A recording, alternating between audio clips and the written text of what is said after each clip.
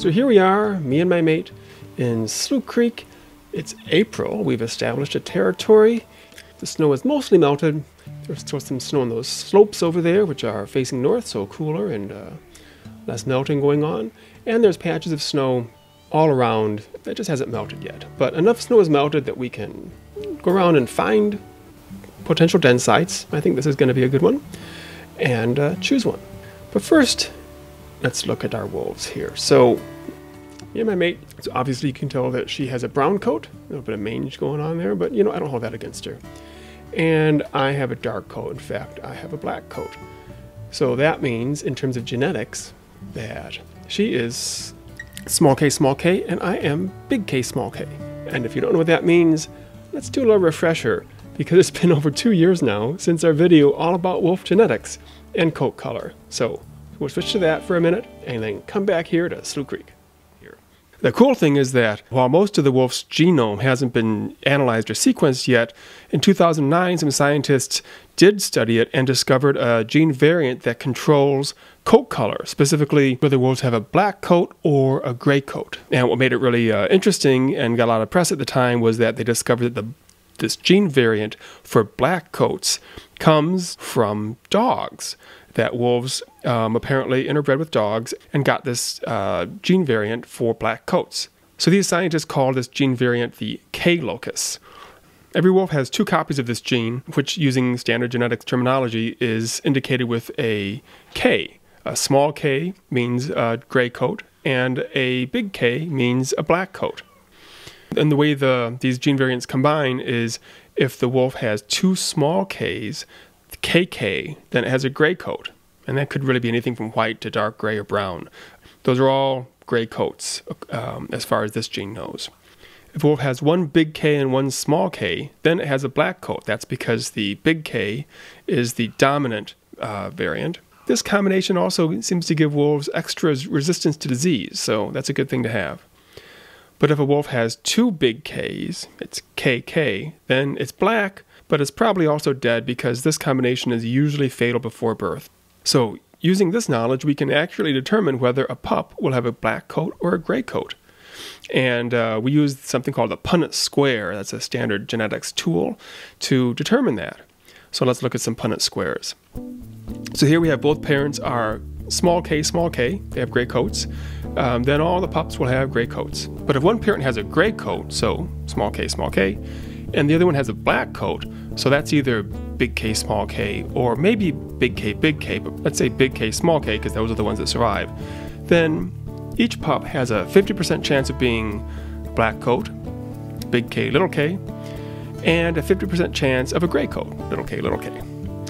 Now, if both parents have a black coat, and let's say they're big K, little k, then each pup has a 25% chance of being big K, black, and probably dying in utero.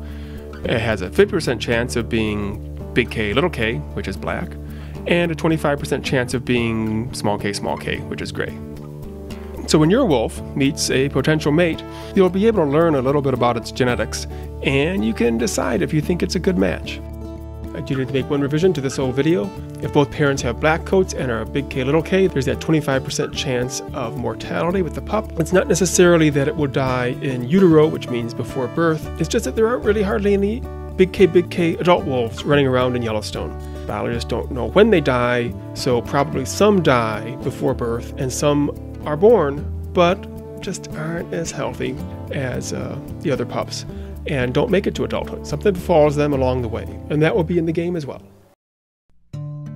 So we've built that into our in-game genetic system. But that's not the only thing we've got in our genetic system. Tommi, our lead developer, has built an in-game genetic system that has 50 genes. That's 25 pairs of alleles. Real wolves have about 20,000 functional genes, so ours is obviously much simpler, but it still, I think, adds a lot, especially as we are looking at pups now. So out of those 50 genes in our game, 2 are for the K locus, determining black or gray, and then we have another 9 pairs of alleles that are about selecting the specific coat color and tinting of the coat. And then we have another 12 genes for attributes, which we were calling stats until recently, and then another 18 for personality. So all those things are included in our genetic system, and that means they're all inheritable by the pups. And so here we are, a month later, with our pups. Now, this time we only got 4 pups. It varies.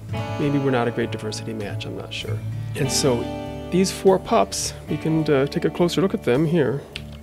Oh, one's way out here. And that one's carrying a stick, except it's not actually carrying a stick. It's got a stick through its snout. So that looks painful, although I guess some people do that. We'll have to tweak that. Anyway, we have 4 pups. That one's got a black coat. That one has a brown coat. Brown and gray are the same thing as far as the K locus in genetics goes. No, this one's got a black coat.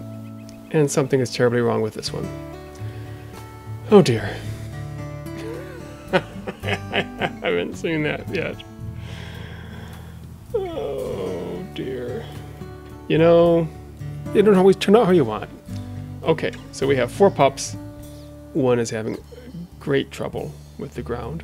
But I can tell that it's brown. Got a brown coat. So we have basically 4 pups. 2 have black coats and 2 have brown coats, which is exactly like the perfect outcome from the Punnet Square. Sometimes I run this and I'll have 5 pups and they'll all have black coats. It really depends on just how the probabilities work out each time. We run the numbers, run them through the Punnet Square, and create the genetics for that litter of pups. So you can tell the coat color pretty quickly at a glance. Sometimes it's like, let's have brown, is that black? Might be a little bit of a judgment call. It is one or the other, according to the genes, but visually, you know, obviously there's a range in the middle there that it could be a little hard to know for sure, but generally you can. But the other inheritable traits are not as easy to tell at a glance. The only way to understand the personality of your mate or a pup is just by observation. There's no personality readout that you can read. It's just like real people. You just got to observe and interact and see what you think. And over time you can also get an idea if they are healthier or less healthy, if they're faster or not quite as fast. All those attributes are also going to be evident because they are going to have them just like your wolf does, just like your mate does. So the genetic system is all working well now.